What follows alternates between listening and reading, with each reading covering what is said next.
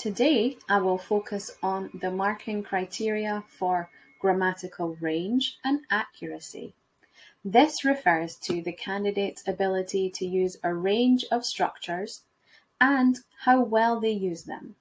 As well as the rules of language, this criteria considers the communicative functions of speech.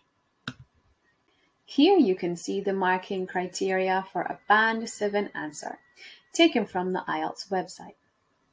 As you can see, you'll need to use a range of complex structures with some flexibility.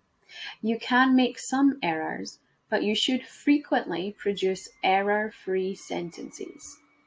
Remember to check your answers against the marking criteria once you are finished practicing, and think about what you can do to improve next time.